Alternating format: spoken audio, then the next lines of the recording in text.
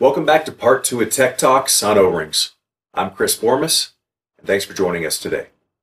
So one of the questions we receive quite a bit is how to service existing O-ring overdentures, how to reline, how to make a new denture.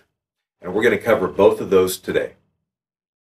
So if I'm making a new denture on an existing O-ring attachment, the first thing I want to figure out is if it is a mini implant that has the square hex underneath the ball, or if it's a traditional root form implant with the O-ring abutment on top.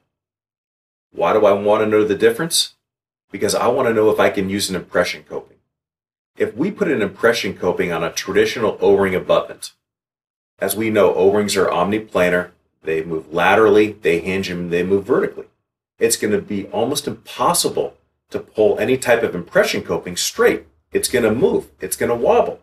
So if it's a traditional O-ring abutment on a root form implant, we're not going to use an impression coping.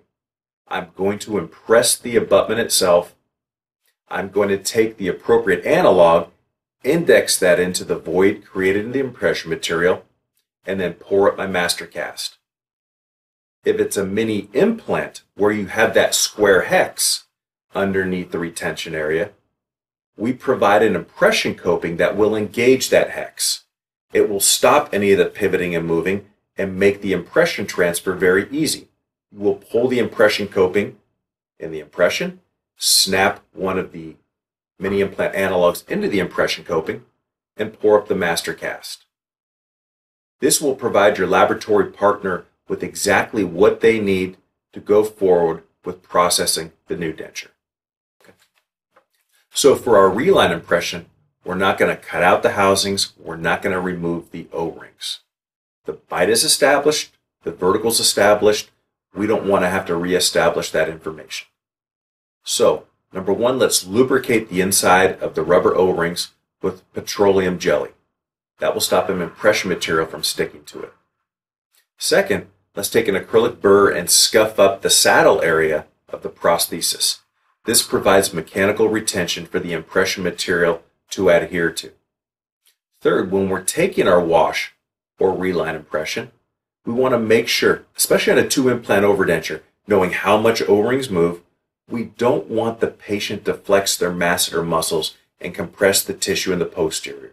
If you compress the tissue in the posterior, the anterior cants, and it takes the attachments out of alignment. It's also going to give you an inaccurate reline impression. So let's put finger pressure over the attachments. Of course, have the patient come into occlusion, but again, we're not going to have the patient come into full occlusion and potentially compress impression material and or tissue in the posterior. Thank you for joining us today for Tech Talks by Preat, part 2 of this 3-part series on the O-ring attachment system. Interested in learning more about the products you've seen here today? Visit us on the web at www.preat.com. Have a question you'd like to submit? Email us at techtalks@preat.com. That's TECHTALKS@preat.com.